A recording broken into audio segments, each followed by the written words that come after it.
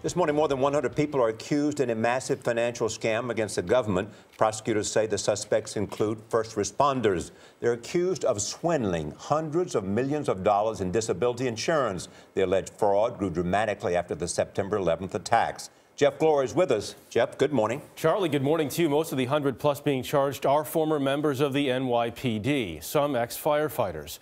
Prosecutors say all of them were enabled by 4 ringleaders, all of whom served the government before ripping it off.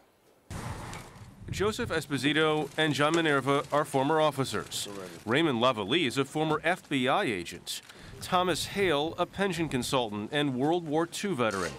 The men are accused of scheming with and coaching more than 100 former workers, including 72 former members of the NYPD.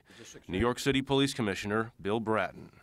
As a New Yorker, as a U.S. citizen, I can only express disgust at the actions of the individuals involved in this scheme. Among those charged, Luis Hurtado, who prosecutors say was starring in instructional videos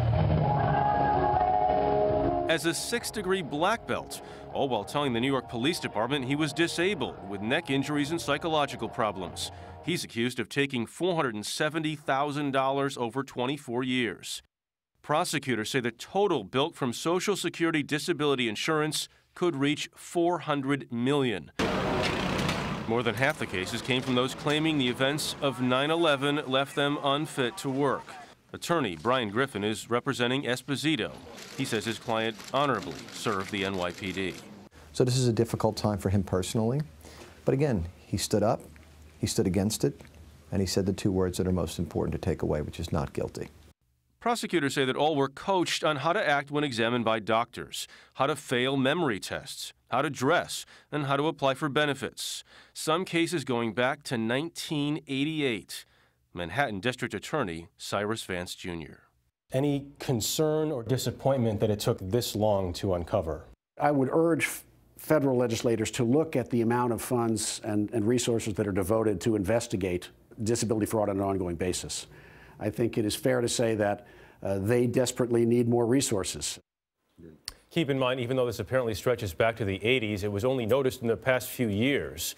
All 4 of the alleged ringleaders pled not guilty yesterday. Prosecutors say the investigation is far from over, though, and they expect to find many more cases, Nora and Charlie. And the total amount they think of fraud?